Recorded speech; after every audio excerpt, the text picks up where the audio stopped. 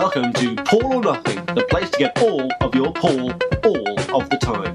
Join me, your host Sam Wiles, as we discover the history, the music, and the man behind it all, Paul McCartney.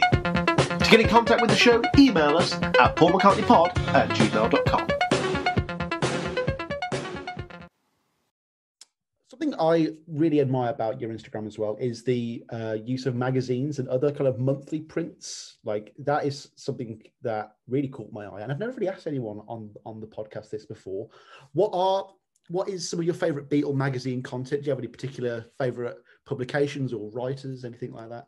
Interesting about magazines is, going back to what we said before, magazines, when I was about 10 or 11, when I first started to get into the Beatles, magazines were the main way of getting news about anything about the Beatles, obviously, and solo, pre-internet. So my copy of Mojo, Q, Select, which you might be too young to remember. Select was a mainly Britpop-based 90s magazine. Famously came once in the days when you would just get anything free with a magazine. It came in like a box, and it had a small can of Sunkist. Do you remember Sunkist? No. And we wore an onion on our belts, which was the style at the time. Yeah. Sunkist was a rival to Fanta in the fizzy orange. Have a Google of Sunkist. It was, in my view, better than Fanta. But anyway, that's the hot take of the episode, folks. That is the hot, yeah. And it also came with a single twirl. You know, twirl would normally be 2 fingers. Yeah. It just came with a single twirl. So that came free with Select magazine. But anyway, magazines were a massive source of news for me. And around the time of the anthology, which was a big landmark in a lot of people of my age's introduction to the Beatles and the Beatles solo, Mojo did this really cool thing where they did 3 different covers so you had a different 3 different eras, so pop, psychedelic, and kind of white album. So I've got a massive amount of affection for that magazine, which I had. Another one is the Q magazine from that time. I think my 3rd or 4th most liked picture on my Instagram feed is the December 1995 issue of Q, because it has the 3 Beatle, the 3 tools, as taken by Linda of the time. So I have a lot of affection for that. Another really great one is an issue of Q, which I would recommend to your good self if you aren't aware of it already, which is around Flaming Pie from 1997. In fact, do you remember I posted on Twitter, they did a really good interview with Paul by the journalist Andrew Collins, and they did like a review of McCartney's solo albums. I posted it around Christmas, and you commented saying, "I'm so glad I was only 5 because I'd have been raging at this stuff." Oh, yeah, it kind of shat on everything bar Band on the Run and Tug of War. Yeah. So that kind of received wisdom of Paul's solo stuff, which that narrative starts to change in the last kind of, really, since the archive collection started, the last kind of 10, 15 years. I think even Ram, which now if you have a go at Ram now, then you're cancelled straight away. So that magazine's really I get genuine joy from picking it up and flicking through them, because they're a nice little thing about magazines they're a nice little kind of time capsule. So, and you get some good other content, obviously, that isn't Beatle related. But yeah, much missed Q, which obviously folded last year. I think, was it your year before? I can't remember. I think it might have been. I think it was just post-COVID that Q went. So yeah, and of course, another good thing about magazines is I'm a big fan of the old Sunday supplements. And you get, which I don't know if they have another in the States or elsewhere, but in the UK, the poor paper boys trying to deliver Sunday papers. That's thick, yeah. It's like it's hugely thick thing with different magazines and catalogs. A cooking one, a home one, a gardening one, yeah. Or one for women. You used to get with the Daily Mail, you'd get female, which of course suggested that oh my God. Yeah, which of course suggested that the rest of the paper was just for men. I think we're past those times now. But yes, so Sunday supplements, you get some really good Beatle magazines.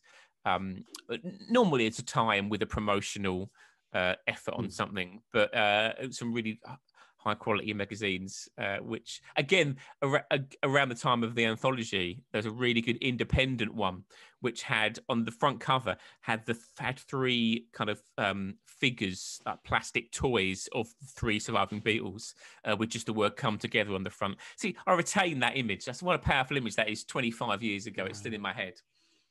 I think I'm the target audience for Beatle magazines. It's like, if I've got a few quid in my pocket, a little bit of change, and I've already got my bus fare, you know, and I walk past a rack and there's a picture of John, Paul, George, or Ringo, it's an out-of-body experience. You just find yourself floating towards the cash register and paying your £5.50.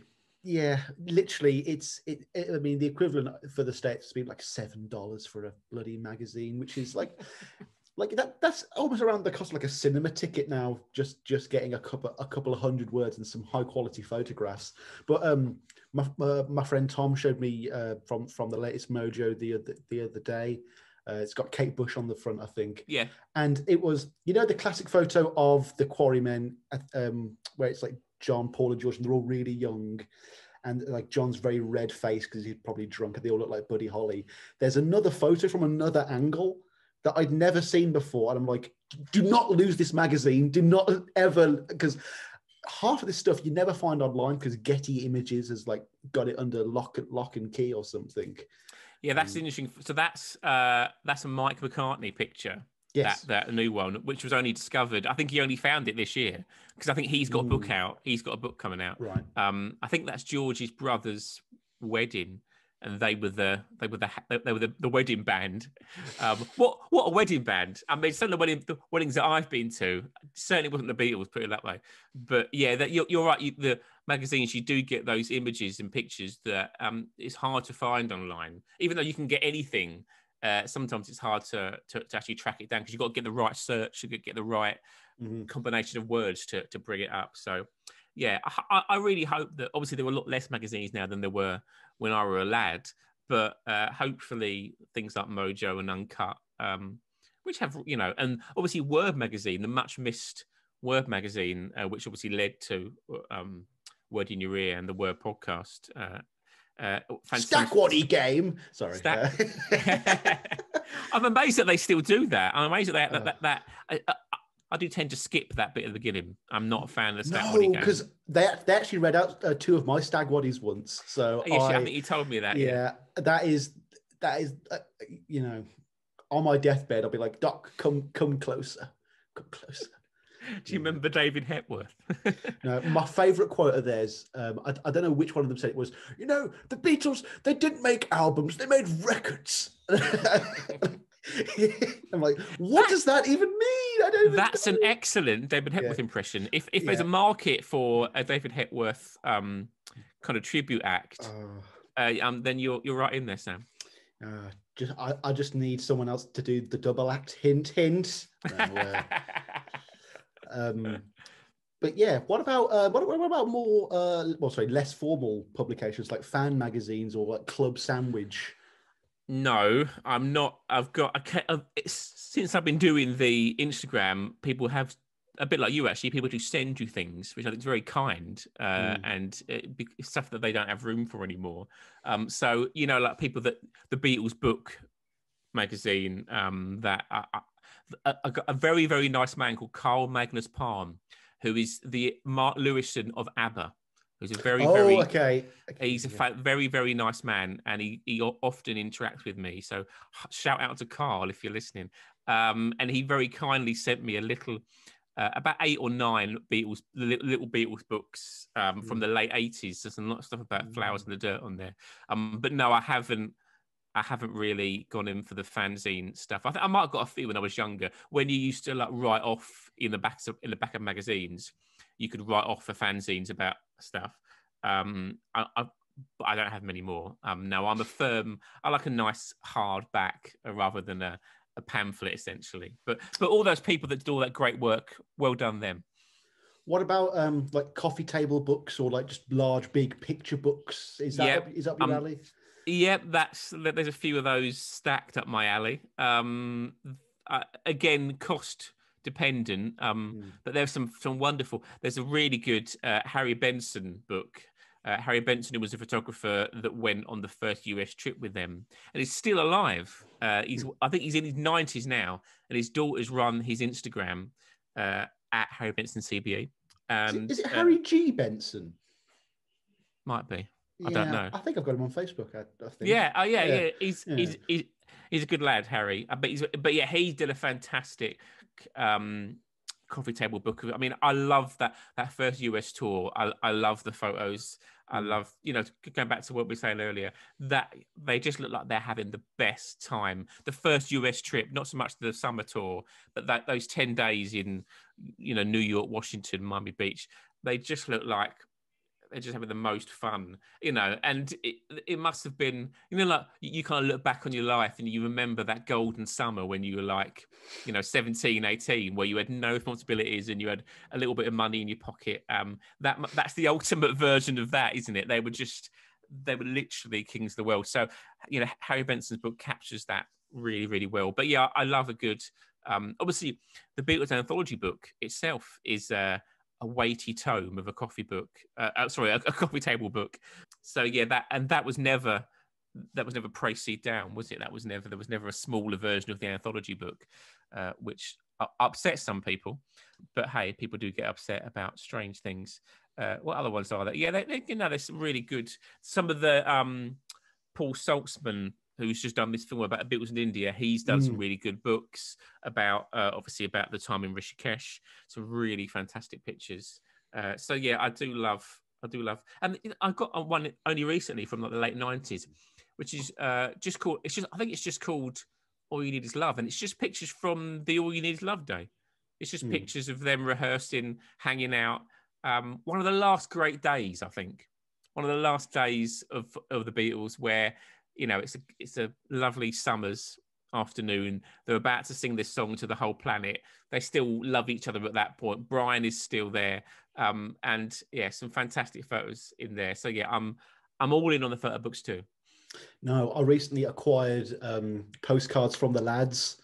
All right. And it's just lovely. So charming, and you can't help but read it in Ringo's voice as well, like an episode of Thomas the Tank Engine. This one was from John when he was in the bubbles. It's like, yeah, I love the one where he says to Ringo, he suggests Ringo should make music a bit like Blondie from like the late 70s. I'm trying to picture Ringo doing Heart of Glass, spinning around a disco, a dance floor. Although he did do some disco stuff. Or another, yeah. Well, that works quite well, actually. Yeah, but, in a kind of Goodnight Vienna kind of way, Just nowhere near as good, obviously. Definitely. So one of the elements that really attracts me to Beatles books, and I think what would attract anyone to collect them, such as yourselves, is that there is an inherent nerdy passion behind all of it. Was it the chicken or the egg, though? Is it inherently nerdy, or is it the writing itself from all of the authors? Like, is it written by the nerds and then we all adopted it, or was it all written by cool journalists that nerds co-opted? I think it's probably a bit of both, really. I think that it's interesting looking at the books that were successful and the books that aren't, the books that really got through to people. They tend to be so if you look at the kind of the kind of Fab Four, which is Hunter Davis, Shout, Philip Norman, Revolution in Their Head, Ian MacDonald, and probably Craig Brown's book is the last one. They're all written by journalists, and certainly Craig Brown, certainly Philip Norman, maybe to a lesser extent Hunter Davies. They're not Beatle obsessives. They were all journalists. Ian MacDonald was a journalist that was, that obviously loved the Beatles. But of course, Revolution Ahead's not a massively flattering book in its entirety about the Beatles. But yeah, that's an interesting question, actually, because those books that have really got through tend to be written by people that aren't, actually the kind of books that I'm not really into is, like those giant discography books, those books that just list loads of different, the Turkish print of Rubber Soul. What did that look like? How different was that? I get no real pleasure from those. Meticulously researched and well done to those people that have done that. But it's like interesting, like the Jerry Hammock books, the Beatles recording sessions, those that have come out recently. Really, fascinating books. if you're interested in, or like the Beatles gear book, you know, I was just going to say Beatles gear. Yeah, for me personally, and which sort of reflects on the podcast, I'm interested in the story. I'm interested in the characters of the story because it's the best story ever. We all know that. Everyone listening to this knows that it's the greatest story ever, and I'm interested in looking at, you know, who kind of made that story rather than the drum skins, or, you know. And I get that people love that, and that's cool. And it would be really boring if people loved the same stuff. But yeah, I like to look at a bit more about the kind of personalities that made up that story of all types. Be it, you know, I would read a book on Jeff Britton. I would read a book on. Do you know what I mean? I would. That's probably quite uninteresting. But obviously, you've got a book about Jim McCullough coming out this year.